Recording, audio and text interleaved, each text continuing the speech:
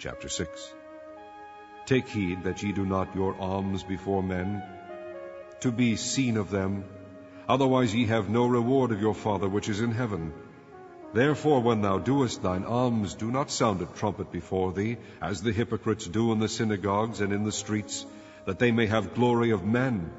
Verily I say unto you, they have their reward. But when thou doest alms, let not thy left hand know what thy right hand doeth, that thine alms may be in secret, and thy Father which seeth in secret himself shall reward thee openly. And when thou prayest, thou shalt not be as the hypocrites are, for they love to pray standing in the synagogues and in the corners of the streets, that they may be seen of men. Verily I say unto you, they have their reward. But thou, when thou prayest, enter into thy closet, and when thou hast shut thy door, pray to thy Father which is in secret, and thy Father which seeth in secret shall reward thee openly. But when ye pray, use not vain repetitions, as the heathen do, for they think that they shall be heard for their much speaking. Be not ye therefore like unto them, for your Father knoweth what things ye have need of before ye ask him. After this manner therefore pray ye, Our Father which art in heaven, hallowed be thy name. Thy kingdom come, thy will be done in earth as it is in heaven. Give us this day our daily bread, and forgive us our debts as we forgive our debtors. And lead us not into temptation, but deliver us from evil. For thine is the kingdom, and the power, and the glory forever. Amen. For if ye forgive men their trespasses, your heavenly Father will also forgive you. But if ye forgive not men their trespasses, neither will your Father forgive your trespasses. Moreover, when ye fast, be not as the hypocrites of a sad countenance, for they disfigure their faces, that they may appear unto men to fast. Verily I say unto you, they have their reward.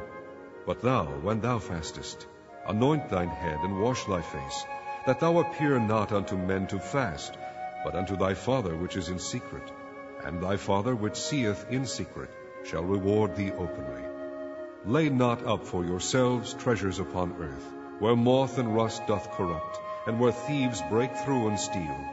But lay up for yourselves treasures in heaven, where neither moth nor rust doth corrupt, and where thieves do not break through nor steal. For where your treasure is, there will your heart be also. The light of the body is the eye. If therefore thine eye be single, thy whole body shall be full of light. But if thine eye be evil, thy whole body shall be full of darkness. If therefore the light that is in thee be darkness, how great is that darkness! No man can serve two masters, for either he will hate the one and love the other, or else he will hold to the one and despise the other. Ye cannot serve God and mammon.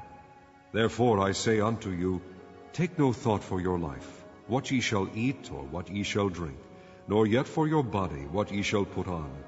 Is not the life more than meat, and the body than raiment? Behold the fowls of the air, for they sow not, neither do they reap, nor gather into barns, yet your heavenly Father feedeth them.